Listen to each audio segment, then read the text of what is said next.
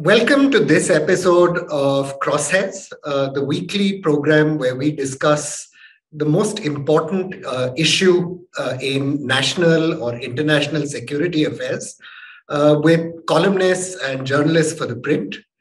And this week we have Aadil Brar, who those of you who read The Print regularly will know. Aadil is a China scholar, an expert familiar with the region and its language, who is currently studying in London. And Swasti Rao, who again, those of you who follow The Print will know from her videos and her column, who's at IDSA in New Delhi and an expert on the geopolitics of the region. So I'll kick off with you, Aadil, if I may. And my first question is this tantalizing reference coming out of the CPC Congress she's published a report talking about preparing for winning regional wars. What does this indicate? What does it mean for India? I think this particular term that he used, regional war, has been quite often mentioned in terms of Taiwan since 2016, since the reform started of the PLA. And we've seen that this reference also has been used in context of borders that China has. So when they talk about localized wars, they mean that, controlling the outcomes of the war, controlling what happens after, a war starts or a conflict starts, so that it does not become like an international conflict in which US might jump in. So that's a scenario that Xi Jinping is looking at when they want to might take over in the future, take over Taiwan or have a war with India at the border. So they want to control the outcome. And that's the primary reason why they talk about localizing the war, by not taking it out of the realm of what China can really manage. So but just the other if I may interrupt for a second, Aadil, does that mean China actually believes it will be fighting regional wars on either of its borders in some sort of foreseeable time frame, or is it only a hypothetical matter of preparation to wage such conflicts? I think we have to look at it in terms of preparation. China's comprehensive power has grown, so they feel that there could be a scenario in the future that they have to defend their national interests. So China wants to be the next hegemon, so there are certain things that they'll have to defend. So therefore, they have to prepare for any kind of scenario that any emerging power would think about. So we have to think about in terms of that. But in case of Taiwan, we know they talk about seizing Taiwan or sort of merging Taiwan into mainland. And we don't know. I don't want to go into the whole debate about when there'll be a war on Taiwan and all of that, but we should look at it in terms of a real scenario, not really hypothetical scenario, something that China might face in the future. Swasti, if you might unpack this for us a little bit. On the one hand, we've had some very angry words from Indian leaders and politicians on China, but at once this effort diplomatically through military to military contact to diffuse and end this conflict. Is India still optimistic of arriving at a resolution of the situation on the LAC, or is it just buying time and hoping that the problem somehow goes away? What is the Indian response to this situation it's confronted with? See, the way I look at it is, and the way I understand it, I think that first we need to understand where India figures in the Chinese imagination of being a threat, so to say. So I have a sense that India does not figure in the same, and I think Aadil would perhaps know more on this, that India does not figure in the same A-lists of threats, as Japan and the United States does. So with India, I guess it's more like a Chinese tactic of trying and making us waste our time, making us, remain preoccupied with what is happening at the LAC, so that we are contained in our own, so to say, problems. So I guess it's been more like that. From the Indian side, obviously, we all understand that it can never be business as usual with China again. Having said that, the trade figures also suggest that the trade has its own logic. So to cut a long story short, I think I would perhaps say that right now, I do not see that there seems to be a complete or total resolution or solution to this problem as we stand today, and with Xi Jinping returning.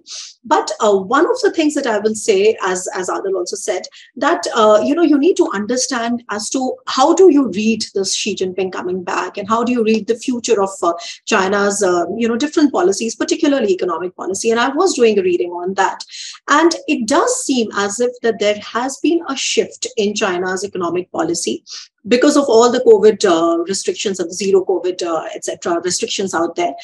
They are, in a sense, at least under Xi Jinping, it so looks that they are shifting from from reform and opening up and just kicking up the trade figures to self-sufficiency. And why do I say that? It's nothing new. I think this has been around for a long time. But what happens is that if this becomes the new mantra, what happens is that in the current scenario of where the world is and going, and with the wars happening, etc.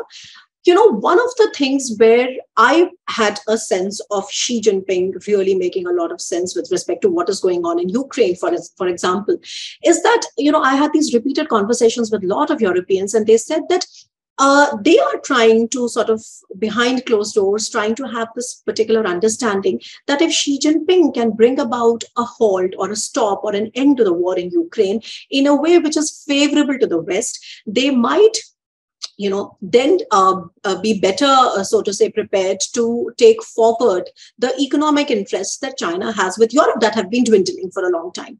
But then, having said that, that seems to be a major enough, I would say, point for Xi Jinping to understand, because, the European Union is such a mega trading partner for Xi Jinping. And then, there is a trade deal which is stuck for a long time, etc. So having said that, I see that there is going to be a change in this kind of a policy. And then I'm also interested in seeing how this is going to play out, okay, in the current context of what is happening in Ukraine. And third, whether this would mean that, this implicit understanding that the CCP ruled its people with, which is that, you let us rule and we will make you rich. This probably would not work in the coming days as much as it worked earlier. And then it could capitalize, that could push Xi Jinping to capitalize more on nationalist causes. Of course, Taiwan is everybody's guess, but then LAC also could, figure there, though I think it is very low on priority. Adil, interesting points Swasti made there. And one I would like to draw you out a little bit on this is, what do the Chinese actually hope for by, if you like, slapping India on the wrist on the LAC? This territory is, after all, inconsequential for them. It seems to serve the purpose of pushing India closer into the Western orbit, which presumably the Chinese don't want. And finally, it isn't that China is looking to conquer Kolkata or Delhi tomorrow. Even in 1962, they didn't push west of their own claim line. What is the Chinese objective on the LAC? Thank you for that question. And as I think Swasti rightly pointed out, that India is never really the top threat for China. It's been the US. But increasingly, India plays an interesting role in the geopolitical context, where India could be the next major economic superpower, producer of small equipments and other manufacturing hubs that could come to India. That actually unnerves the Chinese, especially in the top leadership. So there's some concern about maintaining some kind of asymmetry versus India, so that China maintains an edge, that India does not eventually take over and at least replace certain sectors that India can manage to replace China in. So that's one of the aspects that I would think about in terms of the border conflict that we have right now. Definitely the on-the-ground context would be the infrastructure that's coming up on the Indian side, maintaining asymmetry in context of that. But we cannot deny the fact there is a broader geopolitical reasoning behind why China wants to maintain the asymmetry by pulling in Indian troops to the border, by pulling in Indian resources, which could have been used for a lot of different things, manpower, bureaucracy, which is now kind of tied to addressing this China challenge that we have at the moment. And China actually knows this very well. They understand our bureaucracy, how it functions and how it can be tied down. And I personally believe there is a reason that we can connect the dots and we can understand why this border standoff is happening at the moment. Why is China trying to invest in maintaining this asymmetry versus India? So that is one context, as well as we need to look at what Taiwan-India connection is. This has come up in some of the Chinese scholars' writing. They talk about, fighting two-front war, when they might have to confront Indian troops at the Indian border with maybe a Western alliance versus, they might be on the Taiwanese side. So that's the kind of broader context that they are preparing for in the future. So we don't have any exact documents from the top leadership to corroborate these kind of arguments, but the experts, in the universities and think tanks do talk about this kind of scenario. So we have to look at that as well. Thank you. Swasti, given that this situation of pressure looks like it's going to last for a while, as you mentioned, Xi Jinping is back. What are India's options here? So as Adil was just pointing out, we're in a situation of committing enormous amounts of resources to the line of actual control. We've actually moved out troops who would have been deployed normally to safeguard against Pakistan, now towards guarding our eastern borders. And this at a time of economic crisis when the government has been struggling to meet demands for military modernization. And anyway, Prime Minister Modi over many, many years has kept a sort of cap to military spending. Do you foresee India allowing itself to get sucked into some larger military commitments here, or is India going to try some way to get around the problem? What is your assessment? Well, with respect to the LAC problem, like I said, that one cannot expect that status quo like it existed before April 2020 would just resume. I don't think that's happening. And I think the Indian leadership has been pretty forthcoming in saying that. But having said that, I think the situation, not just the COVID, the long lockdowns that COVID brought and the kind of economic downturn it brought in global economy, but also the ongoing war in Ukraine that has just sort of upended almost all strategic calculations, world over. I think both these things are would tell us that it's not just India that would sort of shy away from committing too much resources and personnel along the LAC, particularly. I mean, in terms of getting into some sort of a escalation of tensions. But I think it is very much in the interest of China as well. I mean, let's understand that China's economic growth has been pretty low compared to, I think it's perhaps, I think 2% down or something. I was just checking the figure somewhere. So it's a concern for them. It is, like I said, their trade, is not going fine. They definitely seem to have a problem with how their own, pressures are mounting with respect to their real estate issues, this widening gap between the rich and the poor. Of course, there are certain achievements that Xi Jinping can definitely boast of, in the last, 10 odd years. But the fact is that China also is not really in the best of, so to say, both the worlds, right? Especially with the problems and with this almost difficult to understand insistence on the zero COVID lockdowns, which has restricted travel, which has cut down demand, etc. So, like for example, one of the things that I can tell you is that. So, China has been getting so much extra gas and oil from Russia, and a lot of gas has been actually getting resold to Europe by the Chinese. So, just I think a few days ago, the state-controlled banks, right? The state-controlled, these gas companies were told to sort of halt their sales to Europe, because they are worried about their own winter and stuff. So this is not just like this one thing. All I'm saying is that pragmatism is going to rule the kind of challenges that China has today. At the end of all discussions, right? I mean, one has to understand that what goes on in Xi Jinping's mind or what goes on in authoritarian governments is pretty much a black box. So all we are doing is conjecturing. But then looking at the 10-year-old, legacy that Xi Jinping has given us, it definitely makes us easier to sort of predict. So one of the things that I see is that getting way too involved with, for example, LAC, at least with respect to the Indian question, I do not think that is the priority on Xi Jinping's mind, and neither is it the priority on India.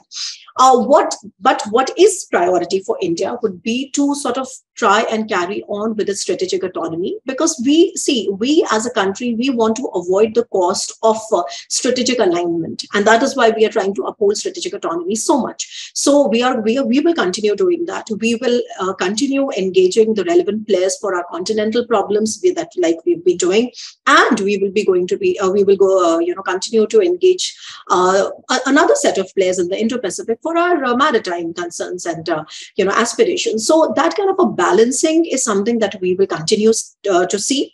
The one thing that would perhaps determine a bit of more clarity on where or how far is China going to sort of challenge the American-led world order, I think, into my mind, comes from two things. One is this, how will China operationalize this no-limit friendship that it said it has with Vladimir Putin, which, if you look at the last SCO summit and the address made by Xi Jinping there, it was very, very dull. It was almost, I would say, it was almost nothing compared to the February, joint statement that the leaders came out with when Xi Jinping had traveled to Beijing for the Olympics. So that is one thing. I mean, how do they operationalize, right? Are they really willing to sort of support the Russians in any tangible way? So far, they have done nothing to sort of invite the secondary Western sanctions. Okay, so far they've done nothing. They've been extremely careful. They continue to be so. So that is one marker which will tell us how far China is going to sort of disrupt the Western liberal order in tangible terms. That's one.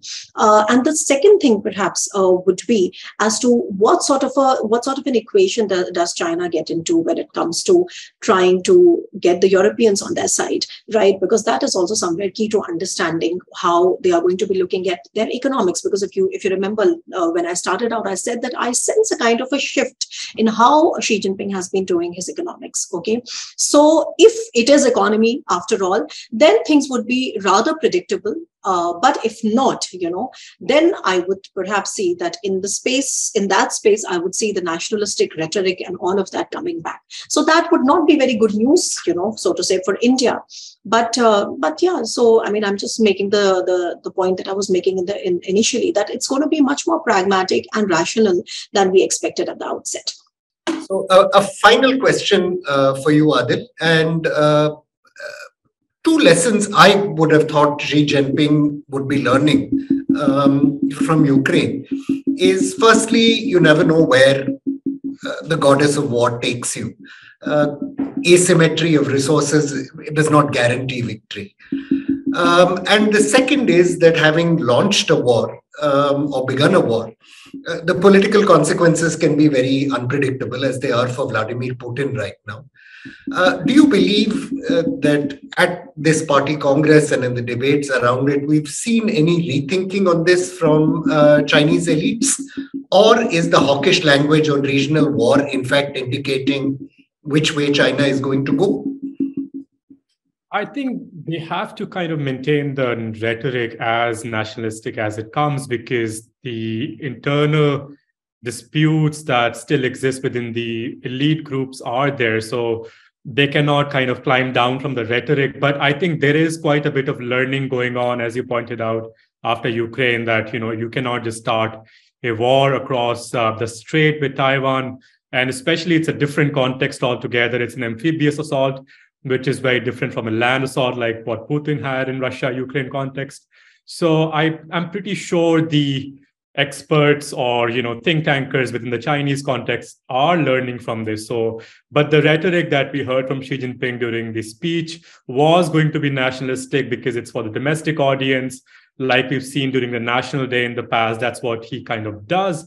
So, but keeping that rhetoric aside, I'm pretty sure that they're not going to be taking it so lightly that they might have in the past before Russia-Ukraine happened. So they are making their own assessments based on this.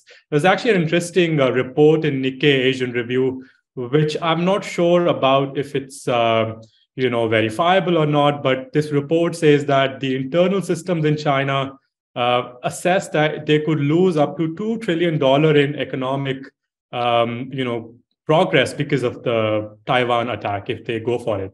So that is a number that they can, quantify and look at. So they are for sure looking at this whole global context and assessing how bad things could get. But at the same time, Xi Jinping is talking about becoming self-reliant.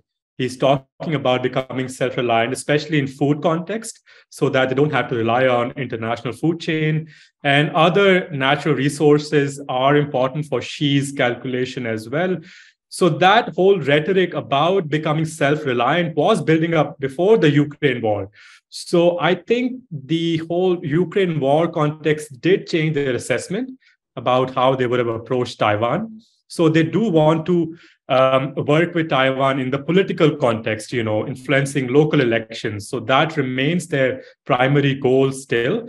I haven't seen any signs which would suggest that they are preparing for war. Yesterday, I think the US naval officer said, we should look at maybe a timeline end of this year that China might take Taiwan or maybe next year. But I think those assessments are blown out of proportions because we saw with how the Americans could predict the Russian war by looking at what was going on the ground. And we'll have a lot of signs when that actually happens. So I don't see any of those signs yet.